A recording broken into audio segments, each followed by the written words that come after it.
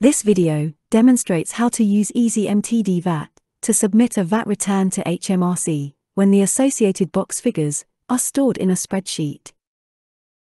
It is assumed the following has already been performed. Signed up for Making Tax Digital for VAT. Signed up for a Fly software account.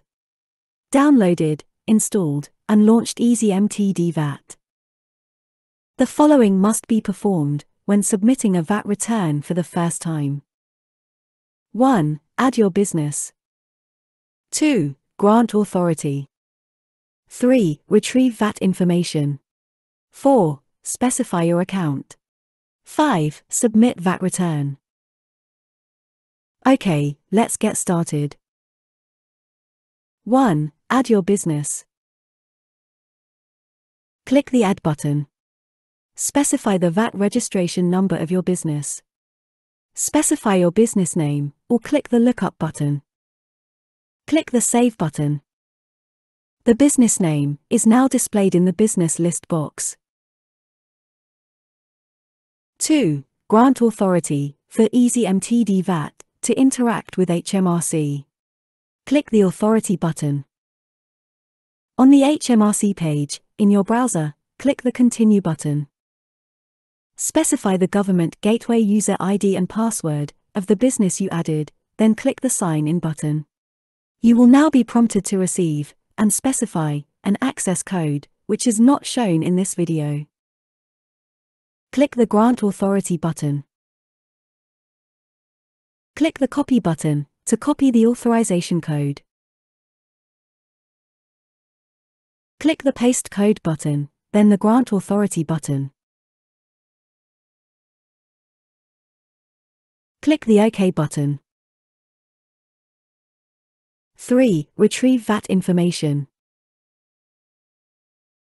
Click the Get button.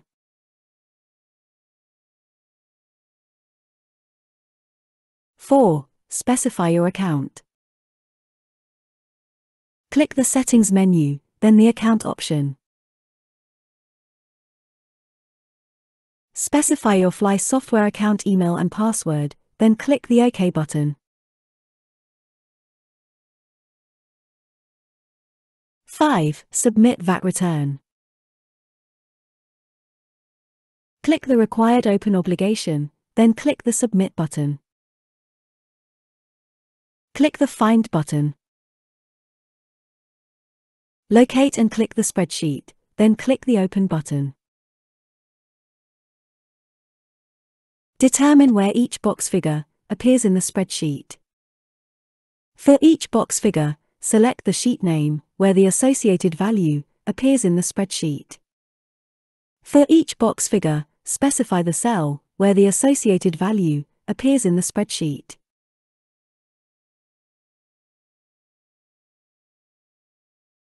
Ensure the box figures are correct, then click the Submit button. Read the declaration text. Tick the declaration checkbox, and finally, click the Submit button. The VAT return is now submitted to HMRC.